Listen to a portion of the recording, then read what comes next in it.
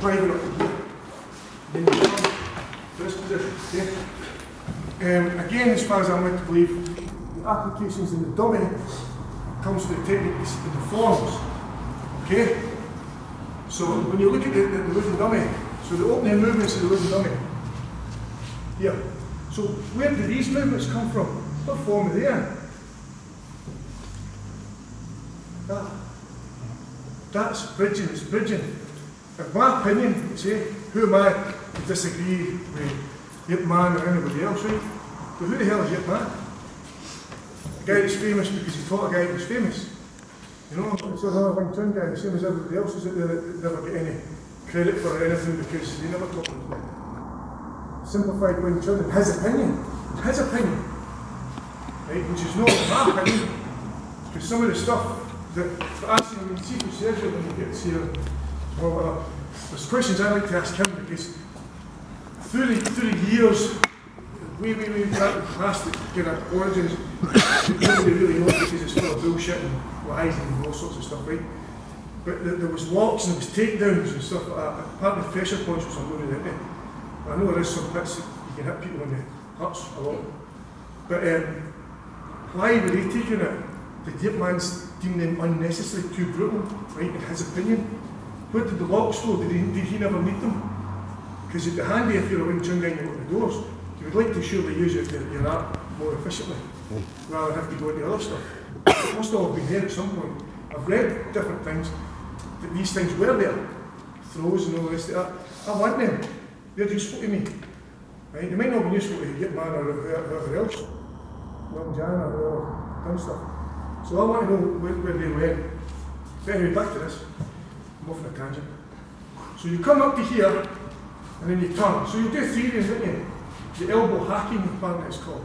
Elbow hacking. Practicing your turning. Right? Bollocks.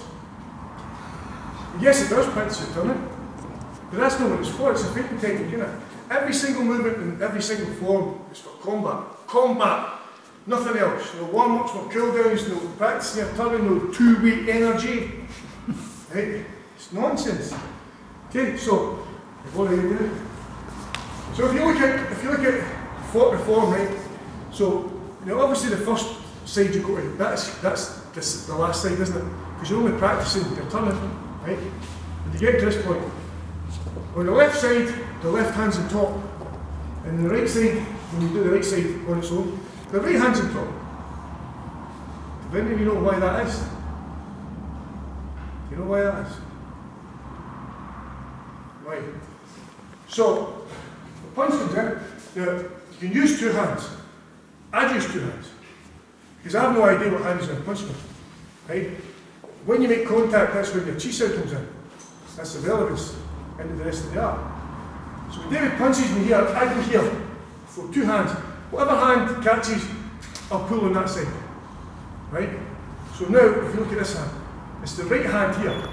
I've went through and I've caught. The reason the right hand is on top going to the right side is because it's holding his head. That's why it's going to do that. If he punches me with the other hand, and I go here, hold your control shit.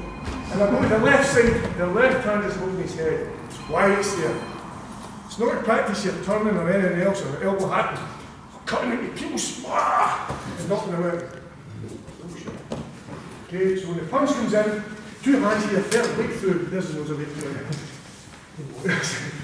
And then, now the turning here, this is where the turning part becomes relevant here as well.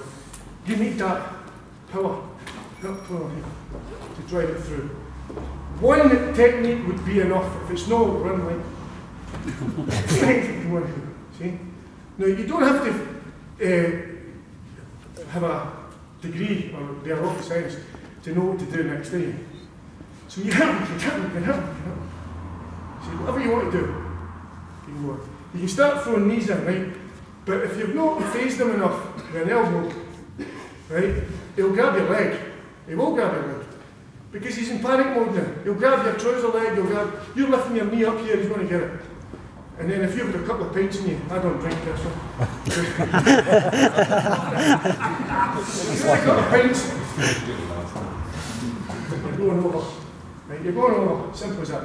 So if you go slow here, I'm up, going through. If you punch it through the other hand, doesn't make any difference.